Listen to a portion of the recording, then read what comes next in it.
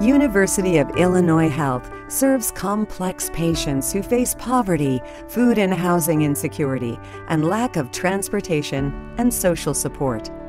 In 2015, the health system launched a multidisciplinary program to improve outcomes for joint replacement patients. A robust and thriving orthopedic program is critical to the success of a hospital and our hospital. We developed a process that would analyze any outlier that occurred for any patient that underwent a joint replacement. This included working with the team members to change mindset from this is the reason why it happened to understanding what could we do better in the future so it doesn't happen again. The health system also transformed its patient education efforts. Patient education is a twofold perspective. First, as we address behaviors. For example, we made all the pre-surgical classes mandatory.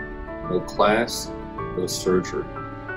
The pre-surgical class taught patients about venous thromboembolism prevention, the importance of early mobility, risk mitigation, and pain management.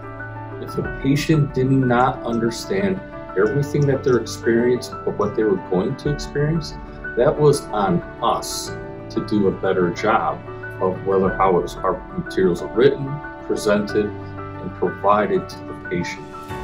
The data showed that after we really invested a lot in our education programs, our outcomes significantly improved.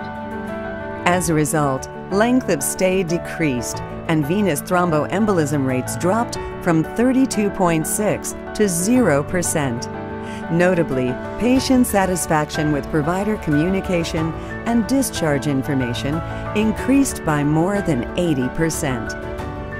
One patient's story really stuck out to me, and her comment was, at first I was really afraid to have a total joint replacement, and however the staff gave me the comfort and confidence to be successful with it.